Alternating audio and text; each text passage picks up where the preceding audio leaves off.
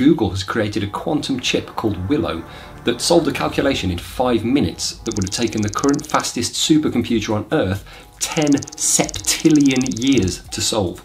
That's not just a long time, that's many, many more times than the entire age of the universe. To grasp just how big that difference is, let's turn it into a bar chart. So the universe is 13.8 billion years old, and we'll make that just 1 pixel wide. So how wide would the bar for 10 septillion years be? This wide? Nope. How about this? Nuh-uh.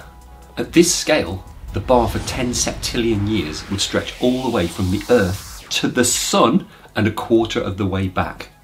That's 119 million miles compared to the 1 pixel for the age of our universe. And that's not even the craziest part. The head of Google's quantum research team, Hartmut Neve, a very, very clever man, said, "It lends credence to the notion that quantum computation occurs in many parallel universes." In other words, one of the smartest people in the field said, on record, the only way that the Willow chip is working this fast is if it's running the calculation across multiple universes.